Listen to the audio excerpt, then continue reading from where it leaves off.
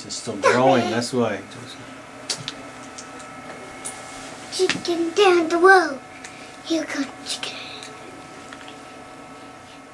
I feel great. I feel like the healing has been going really well. I get to take out the stitch tomorrow, and it hasn't even been a week since the fight. So overall, I feel really blessed. I feel lucky that everything, is going really well. And I have a lot of great support. A really good family and positive people around me, and I feel like, if it wasn't for that, I wouldn't be feeling the way that I do right now. And that's just, I feel honored. I feel blessed.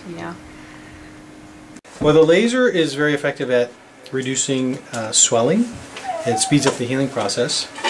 It promotes collagen production too. So we're hoping that if there's a scar there, instead of a regular scar tissue, it'll promote collagen production. So that's it. It's got more elasticity. So hopefully it won't break open again. If you get another headbutt in the future, hopefully it won't tear. And it seemed to be the case so far. We've used it a few times before, and it seems like those previous lacerations didn't open up. So they were all new lacerations. So it seems to be working. But it's improving rapidly. I saw her. This is the third time I've seen her in a very short period of time, and the swelling is remarkably better. It's even amazing me how quickly the swelling has gone down and the lacerations are closing. So it's looking really good. Well, when she came back in and we checked her, let's see, she came back in on Saturday. I think we checked her Monday, and we did our regular adjustment on her. She held her adjustment really well, so I thought she did very well. I don't think her body was pushed to the max, and she held up very well. Light therapy is extremely important. I think it's one of the breakthroughs in in recovery time. Like it heals the skin, the body, and so forth. I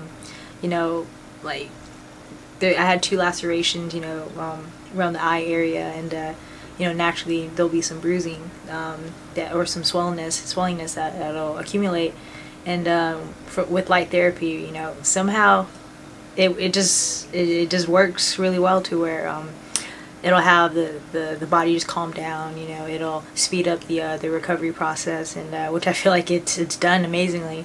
I got to see Dr. Reyes not fresh after the fight. I had to wait a couple of days after I got the stitches, and bam, here I am, just ready to go out there and just do my normal thing. So thanks again, Dr. Reyes. I've always called you my secret weapon. You're one of the biggest reasons why I feel so confident with going through all these hard workouts week after week after week for a fight. And just because I know that you'll take care of me, which you've always had in the past. So thanks again, and can't wait for you to come down to these trips with us. You got to do it. So yeah.